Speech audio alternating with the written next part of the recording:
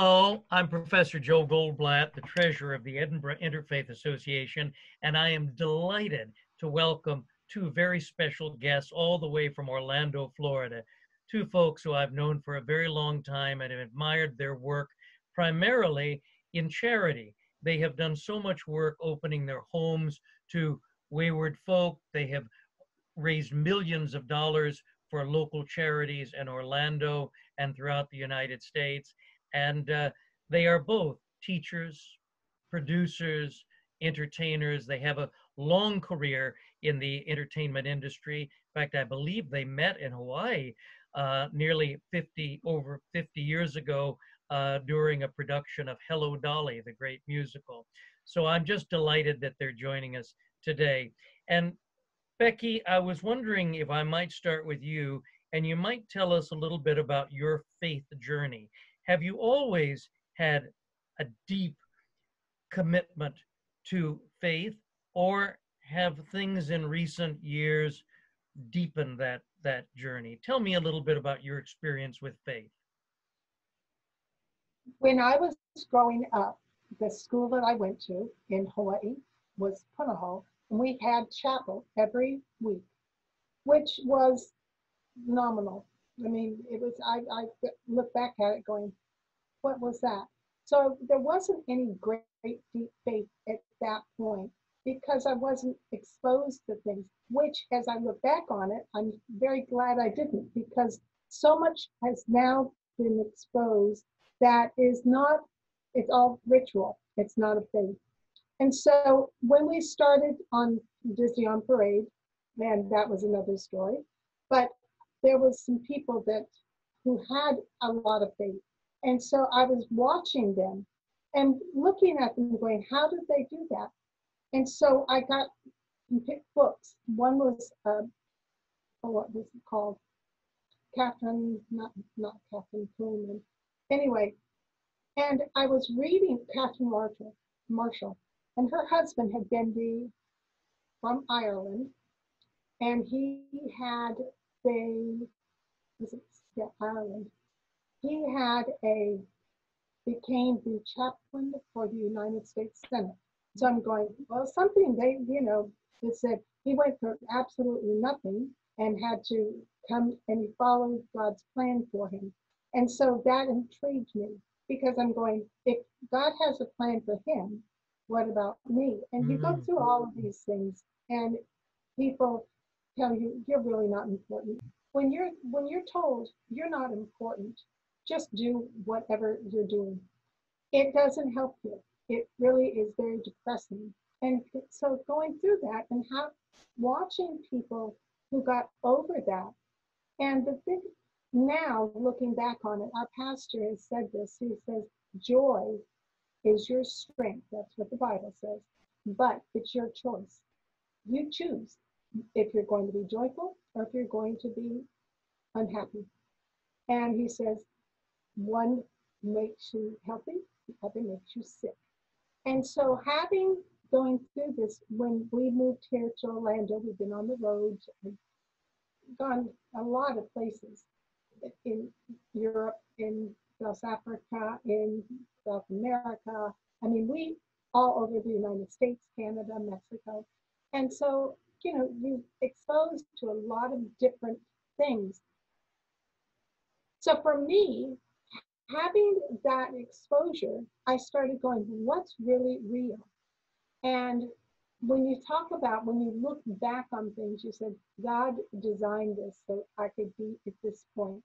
And I was at a point where I didn't really know what was going on. My children were getting wild, and I didn't know what was going on, but I knew something was wrong.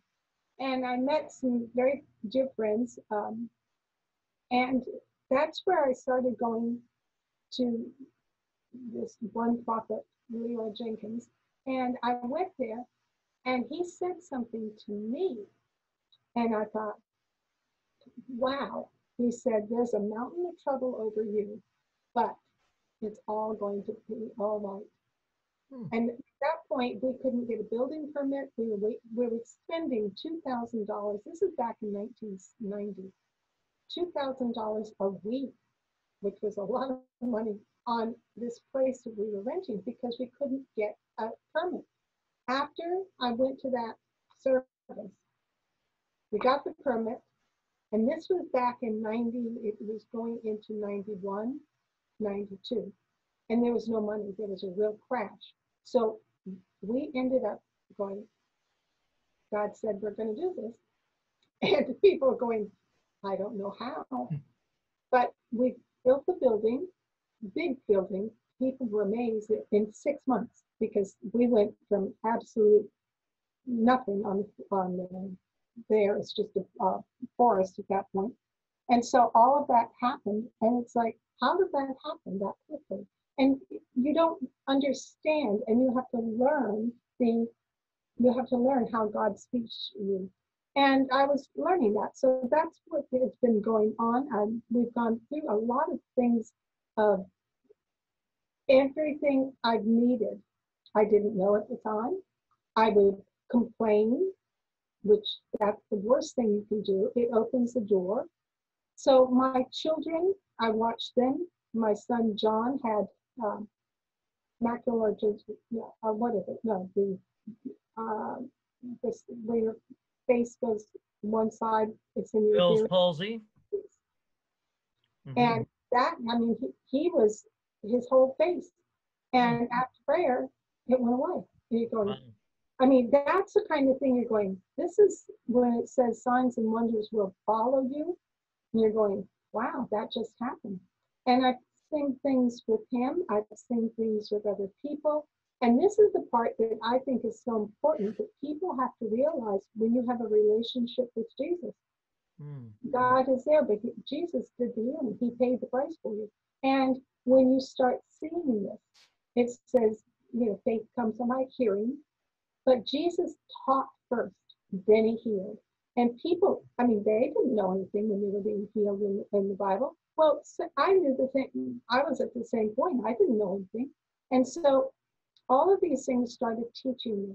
So when this whole thing with my tumor, it's not my tumor, it's somebody else's tumor, when that started coming in, I had a dream, and God said to me, Jesus, he was in this beautiful turquoise light. And he said, I'm healing you. So, okay. So when I went in there, I said, no, God's healing me. He told me. And that's where he does speak to everybody, because he loves every single person. It doesn't matter if you believe or not. He created you. He wants you to know him so he can help you, so he can heal you, so he can prosper you. And that's the thing. I look at what things that we've gone through when we first started. Gene was a dancer, and I was just in high school. And we had nothing. I mean, Gene had a car, and that was it. And so from that, and I look around going, oh, goodness. I mean, we had been so blessed. But in that process, I've had a lot of people come in here. We've had, I feel like we've had a hotel. A lot of my friends, my children's friends, I've had a lot of people live with us. I've had people from Germany. Uli and Oliver Bowser lived with me for a year each. And Oliver didn't believe anything, but he learned. And it wasn't just what I said, it's where we were doing things. It was by the actions they watched you. And so all of these people, I look at them going, they were supposed to be here this week, this week, but the pandemic has really messed that up. So they're not. But those are the things that I look back on, and it's not just preaching. I don't preach. But when you're going through and you're helping people, you're showing them, and they're seeing these things, and then they see healings, you're going, I mean, that's a part that my doctor is going, you're a miracle. I mean, she said that to me yesterday. And I said, yeah, well, because that's what he promised. And when you stand on his promises, then you can go forward. And I'm still learning, because if you call things that be not, as though they were, because there's a guy named Charles Cat, because if you want the dog, don't call the cat. Because, and that's the whole thing. And that's where I've been learning that, and I speak things into existence. It's like the tornadoes and all the hurricanes that come around us. We have control over that because we are a child of God. And we've been through several hurricanes. We've lost some leaves. And I have a house full of trees. We've lost some leaves. We have not been hit. Other people have had, the whole house turned down. And these are things because I've learned if I speak to it in faith, because Jesus said, you do it. Okay. I'm supposed to speak to this hurricane? Yes. And they miss us. The last one, the really big one that came in, they thought it was going to be a Cat 5. When it got to Orlando, it was not even a Cat 1. And it was not even a circle. It was a straight line.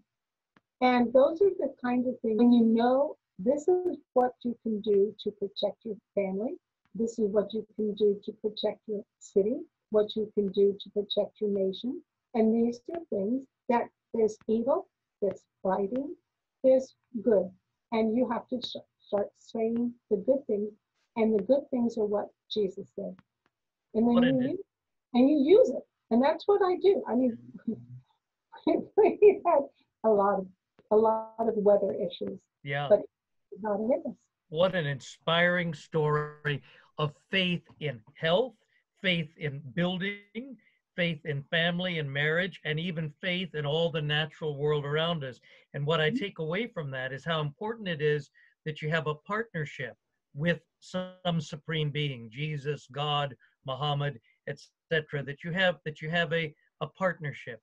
Yeah. Gene, speaking of partnerships, both you and Becky started your career as dancers. And I was wondering if you could tell me, when you were dancing in the movies and on television, is dancing a spiritual endeavor? When you're dancing with other people, is there something spiritual to that? It was interesting that I was attracted. The word attracted would be appropriate to say that I got involved because I had a wild crush on a 16-year-old girl. I was 14. That one. This wild crush, I got involved, but for the first time in my life, I felt I fell in love with that, and it was where people said, "You're really good at that," and it was the first time that I was getting that positive reinforcement, and it did speak to my spirit, and I so loved it. I loved all aspects of performing, and actually, even if I couldn't perform, I would volunteer. I would work backstage. I would do whatever it was. I just was. I found a home. I found a place. I found other people. Then we shared this love. Now, I was a Catholic boy, an Italian father and an Irish mother, and it was church on Sunday, but it was ritual. It was just, you just do it, and whether or not it connects to you. But I got curious, and there was a wonderful Jesuit priest, because I also was an altar boy, so I had opportunities after Mass. I had seniority because I had served Mass the longest, so I got the best Mass ever. I would do the 12 o'clock Mass, and I had my own cassock, and what it was it was long enough because you weren't supposed to wear blue jeans. Well, I wore this one that was so long you could not tell whether or not I was wearing blue jeans, and it was, in some ways, it was a performance, but also there was something that did speak to me. I will say that, like many people, we know the story of the prodigal son and going off. And I won't say that I went wild or anything. It was just that I got into that confusing part of life where I was looking for direction and finding confidence. And I would say I always had a sense that I was being looked after. That somebody or something was always put in my life to guide and direct me to where I was supposed, and I believe I was supposed to be. Can I interrupt? When you were 6, because he was his mother had tuberculosis. I can do this. Tuberculosis. That's it. He was put in an orphanage, and his brother, who was 1, and he was supposed to take care of, he was sick, take care of a 1-year-old, and 1-year-old did something, broke something, and he was having to scrub the floor of the orphanage, the tile floor, and he was he was falling apart because his mother wasn't there, his father wasn't there, his brother was younger, and his 2 sisters were in another orphanage. And God gave him an angel.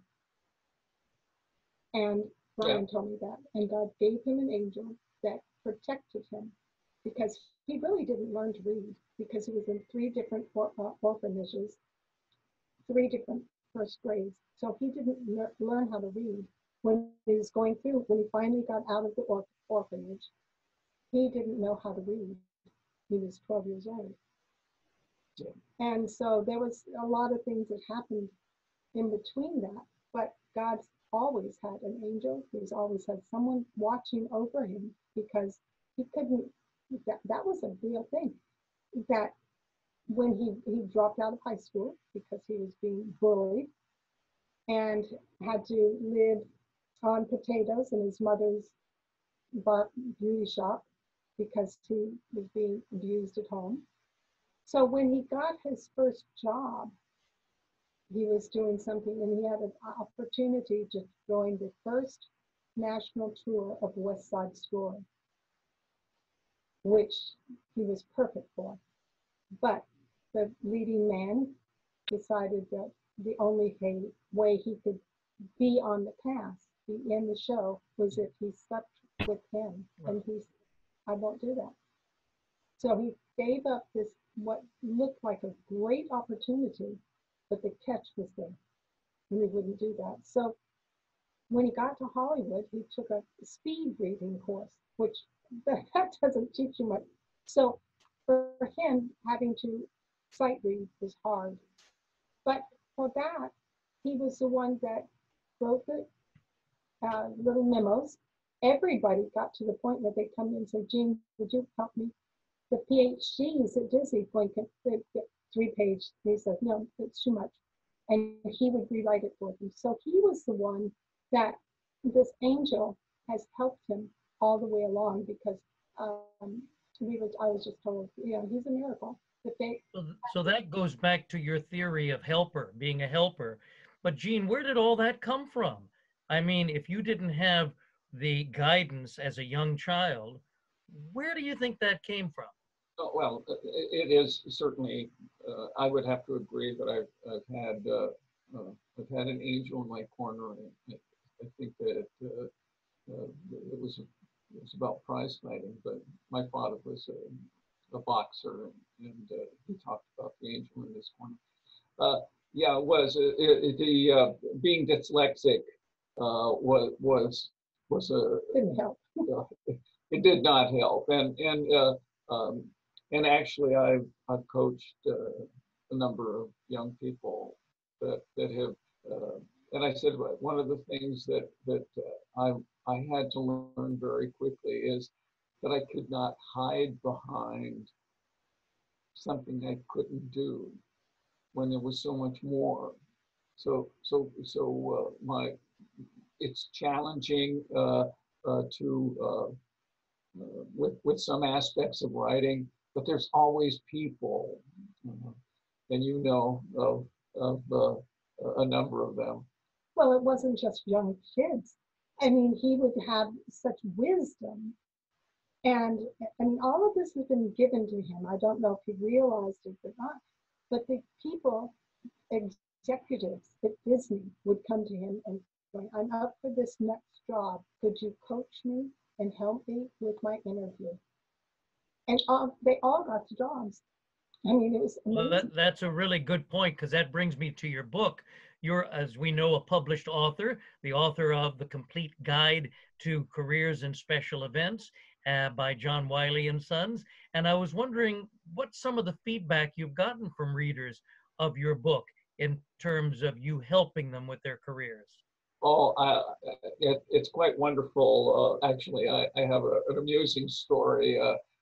We at Orlando Repertory Theatre, when I retired from Walt Disney World in 2008, I accepted the role as executive director of Orlando Rep, a theater company focused on family theater, TYA, Theater for Young Audiences. I've got to say, I love children, and they bring great joy to my life. We had a wonderful education director, but he got another opportunity and he had to move to South Florida. And we brought in a former student that got their master's degree at UCF, and part of their training was done at Orlando Rep, and so she applied for this position, and she just did an absolutely wonderful, amazing interview. And after, I made the offer and hired her, and then I said, I am going to tell you, Jen, you were fabulous. That was an absolutely great interview. She said, thank you. I just read your book.